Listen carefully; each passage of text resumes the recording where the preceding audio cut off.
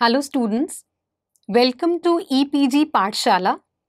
I am Dr. Pooja Walia Man from SGI Samalkha. Today we are going to talk on the module Interactive Marketing from the paper Services Marketing. So students, let us see what we are going to learn in this particular module.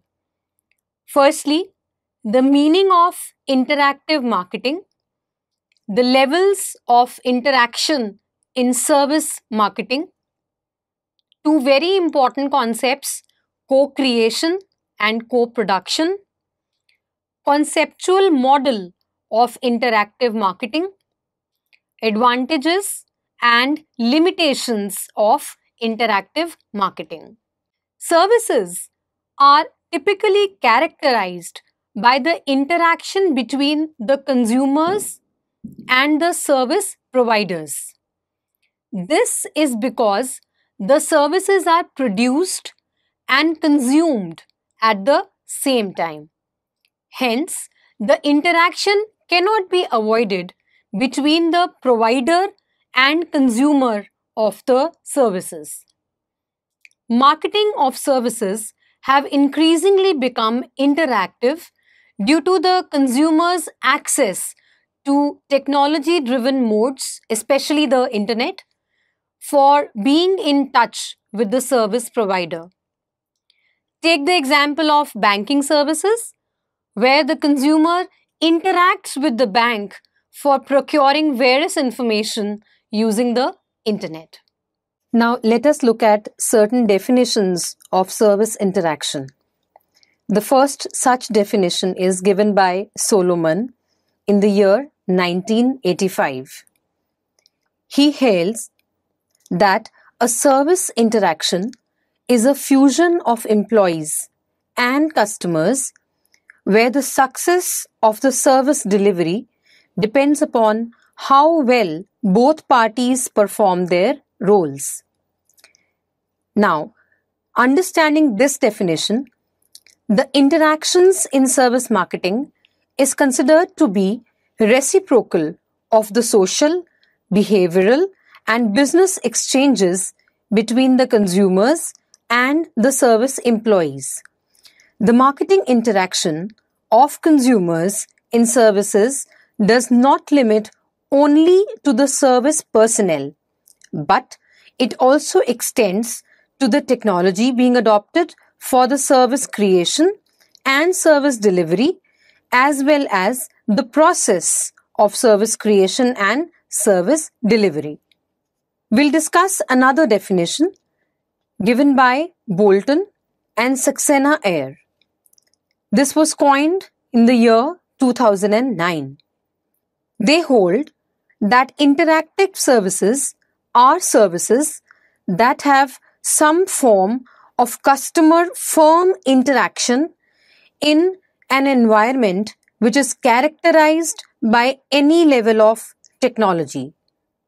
Now here, let us look that while almost all services will require an interaction between the service seller and a service consumer, there is a varied degree of interaction between the two.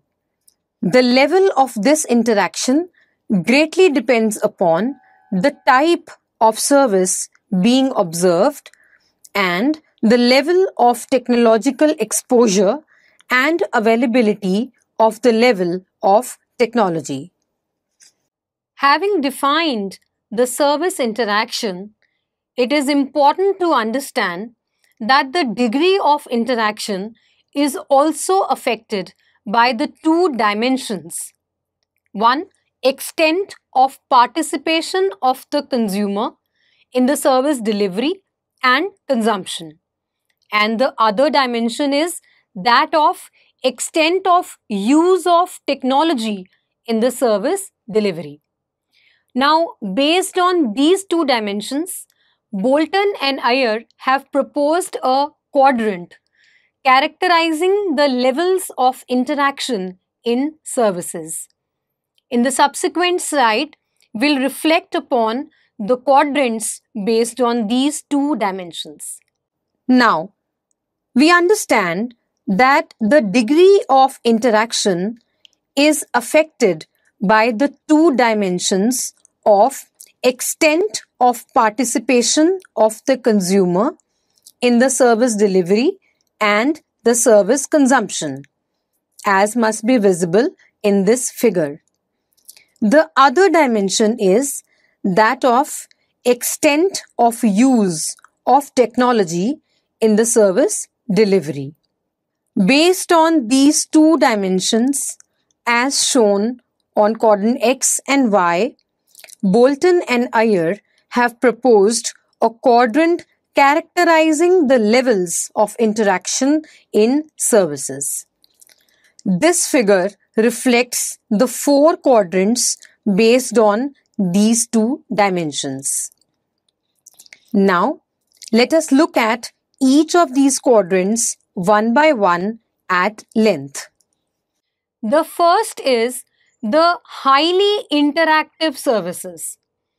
This set of services are marked with a very high level of service interaction, as the services are highly technology enabled and the extent of consumer participation is also high. The service marketing in this category is generally supported by customized softwares to facilitate the consumer interaction. There are services like online banking and medical and information services, which are typically marked by the high participation of the consumers, as the information sought is unique to each consumer. Further, the level of technology that can be applied in the services are also of the high level for the purpose of completing a successful service support and delivery. Let us look at the second quadrant. It is marked by a low level of consumer participation, but a high level of technology being used. This is called as the continuously provided services. This set of services is the one in which the participation of the consumer may not be very high, but the level of technology utilized for delivery of the service is very high. Let us take the example of telecommunication services. Here, the consumer may not be able to directly utilize these services with his participation. Rather, he only is a recipient and user of the services. At the same time, for an organization to offer better services, they need to use high-end technology for a better network, better coverage, and better connectivity. The third quadrant is known as the co-creation services. If the level of participation of the consumers in the service marketing is high, but the level of technology application is low, this set of services are known as the co-created services. Let us take the example of any adventure park, let us say Disneyland or Imagica, etc. The consumer will be able to consume a service with his own active participation in getting the rides and feeling the pleasure of the same. However, the rides may use a limited level of technology to operate the rides. Therefore, high consumer participation but low technology. The last quadrant is the traditional services quadrant. It is marked by low extent of customer participation and low extent of technology being used. It is the last set of services. The services like retailing and offline banking may require a consumer to place an order or request for some task at the counter, and the same is delivered to the consumer with a limited usage of the technology. Hence, the above four are the categories of the services in which the interaction is of varying degrees based on the two dimensions just discussed now. Let us understand that there are management practitioners who believe that the services falling in the first quadrant are the only interactive marketing services. But this may not be true given the high level of technology used even in quadrant 2. Let us now move on to another fundamental aspect of this module: interactive marketing. The level of interaction of a consumer is directly dependent upon the level of participation of the consumers in the service creation and service delivery, as we have just now talked about. The participative behavior of the consumers results in the higher interactive marketing of the service organizations. For the purpose of explanation of interactive marketing, the following conceptual model is being used, which will be shown on the next slide, in which the key roles of the consumer in the service consumption are highlighted along with the actions that the service organization takes to make the process interactive. For the purpose of explanation of interactive marketing, we show the conceptual model being used as in this slide. In this model, the key roles of the consumer in the service consumption are highlighted along with the actions that the service organization takes to make the process interactive. Here, at the input stage, we see two variables, one controlled by the service firm, other shown by the consumer. The second step is that of the service process, which includes the production and creation of the service.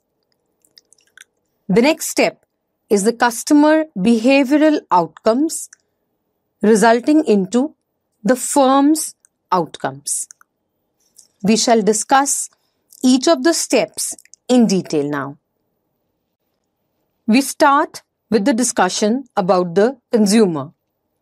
As you saw in the slide, the consumer perception is considered for a participative consumer in terms of clarity and understanding of roles to be played by a consumer, the end goals that he seeks to satisfy at the end of the service consumption, and the capabilities that a particular consumer possesses in context of the services being marketed. The second aspect of the consumer relates to the active participative behavior, which starts with the active search for the information regarding the service to be procured, sharing of the relevant information, and the purchase and usage of the service. Here, the consumer may restrict himself only to the service production and thus performs the in role, while his participation in the service co-creation and defining the basic structure of the service itself would be incorporated under the extra role. As shown in the slide, the second player in the interactive marketing is the service organization. The first aspect relates to the strategy of the service organization.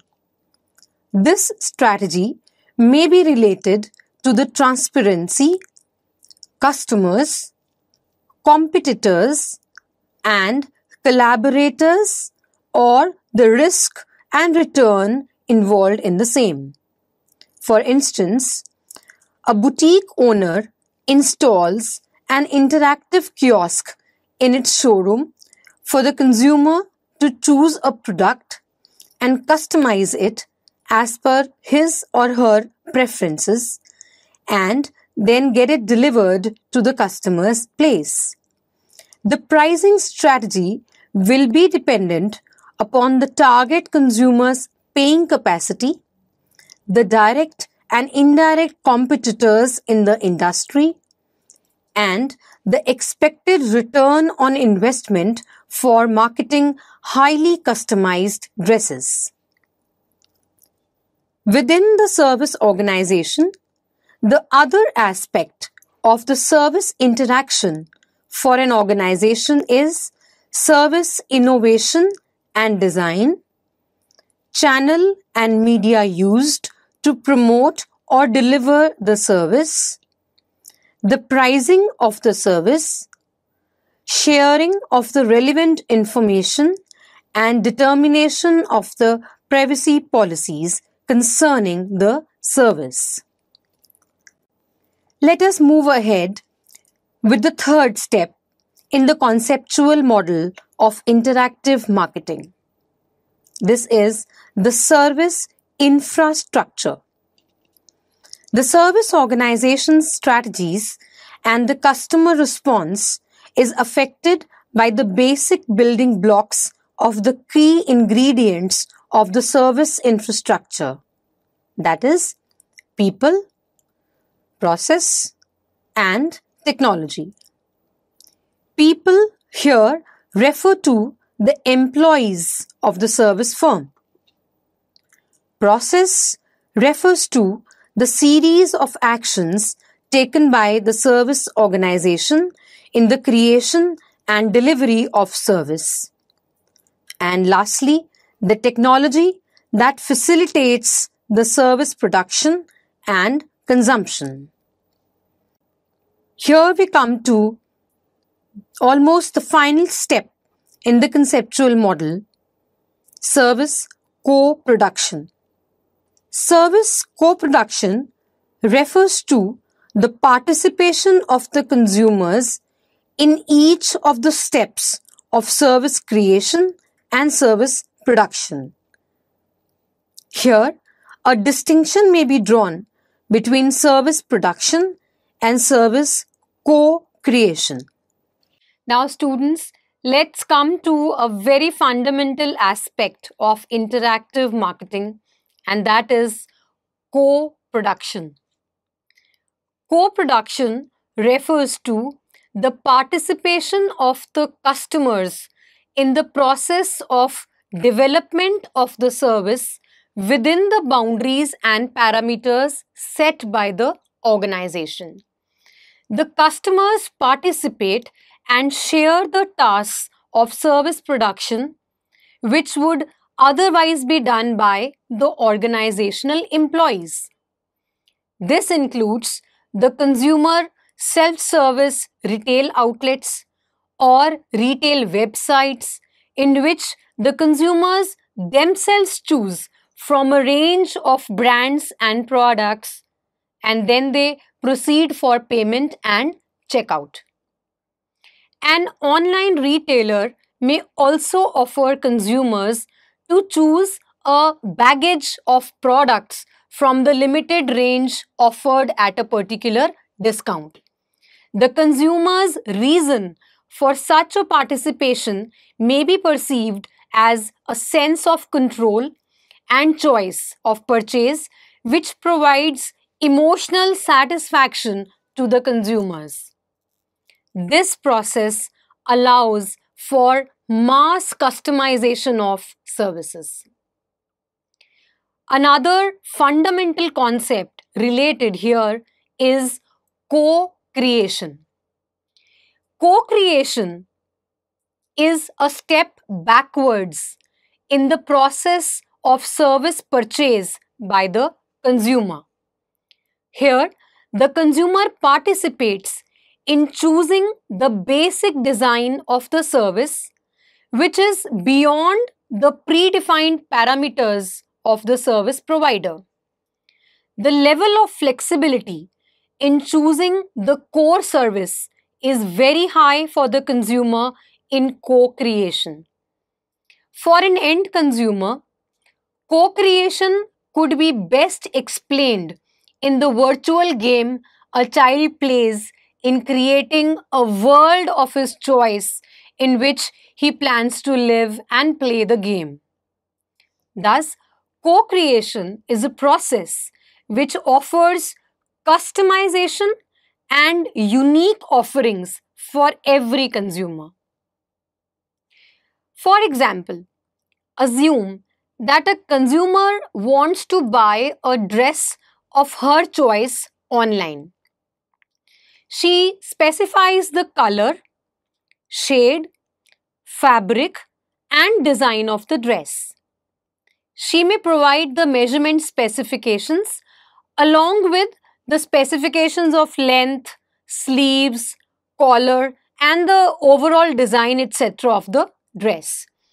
When a consumer buys a customized dress online, it is the example of high technology enabled service being delivered to the consumer, with the final product being designed as per the instructions of the consumers.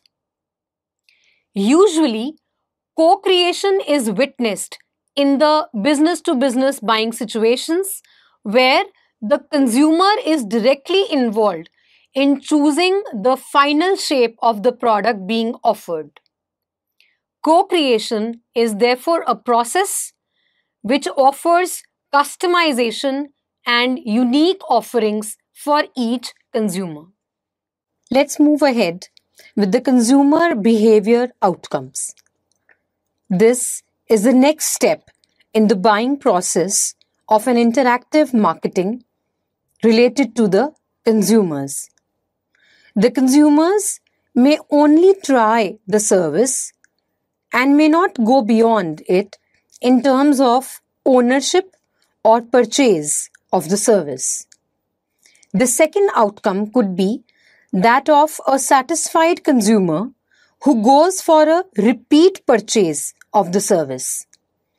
A satisfied consumer may spread a positive word of mouth, and a dissatisfied consumer may spread a negative word of mouth for a service co-produced or co-created. Often, a satisfied consumer may also be involved in the community interaction, which is a positive promotion for the service firm. Let us now come to the firm's outcomes. This being the last step in the conceptual model of interactive marketing. Having satisfied a consumer, the objective of the organization is fulfilled. The consumer satisfaction results in the regular flow of revenues and eventually profits for which the firm aims. Thus, the outcomes of the service firm are related to the revenues and profits generated as a result of consumer satisfaction from the use of a service. Hence, the model clearly represents the various steps involved in interactive service marketing for a service organization as well as the service buyer. Having discussed about interactive marketing and the model, we understand that interactive marketing has a very important role to play in services. Let us look at the importance of interactive marketing. Interactive marketing is a common marketing feature in the business-to-business marketing. However, it is now being increasingly witnessed even in the consumer marketing. There are a number of factors responsible for the growing application of interactive marketing in the consumer market. Let us look at some of these now. The first is interactive marketing as essential for value-conscious consumer. The 21st century saw the world market shrinking into a global village. The consumer was suddenly bombarded with a number of marketing offers. This made the marketeers create value for their services to attract the consumers. While the marketeers used a number of strategies to face the global competition, one of the most attractive one for the consumer was the offering of value to the consumer through their interaction in the marketing activities. The second importance is for a feeling of control. The consumer's interaction with the service provider during the production or delivery of the services gives a more satisfied feeling. Let us assume, while booking the movie tickets online, the consumer can choose not only the show timings but also the available seats in the hall. This interaction gives a feeling of higher control and satisfaction to the consumer. Interactive service marketing also offers a wider choice. While interacting with the marketeers in the process of buying, the consumer always feel that they can look for a wider choice. For instance, if given an option to book a hotel room on a vacation, the interactive marketer like Trivago offers the consumers a wide variety of choice of hotels with varying capacities, facilities, and price range. Thus, the consumer can decide to buy a service as per his suitability amongst a wide range of offerings. Let us look at the last reason for the growing importance of interactive marketing in services as personalized services. An interactive marketing always develops a USP that the services being given to the consumer are especially tailor-made for the consumers. Since the consumer may be given a chance to be a co-creator or a co-producer, the service will be more personalized and thus would better satisfy the consumer. For example, while preparing a sandwich, Subway ensures a high level of interaction in asking for the choice of consumers for various ingredients. This co-production activity convinces the consumer of a personalized sandwich as per his taste and flavor. Due to increased competition, every service provider aims to offer a unique benefit to the consumer to attract the awareness and preference of the consumer in his own favor. Interactive marketing is a relatively new tool utilized by the service providers for marketing the services by involving the consumers in its creation or production. Depending upon the strengths of the service organization, the interaction with the consumers may be sought at any or every step of the value chain hierarchy.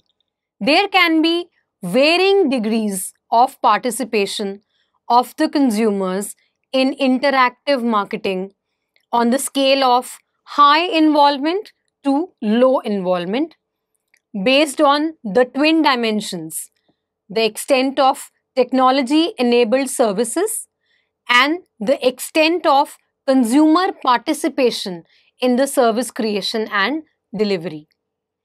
While the consumers always prefer a higher level of interaction, the service seller may not be able to keep up the high expectations of the consumers at all service interactions. Hence, the level of interaction should be carefully designed by the service marketeer. However, not all is good about service interactive marketing. There are certain limitations of interactive marketing.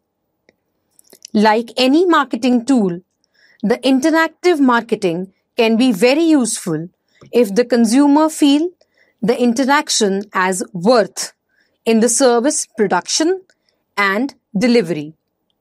However, if not implemented carefully, interactive marketing may be considered as a burden by the consumer.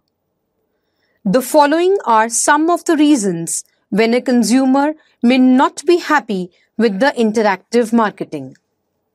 The first is a bounded choice.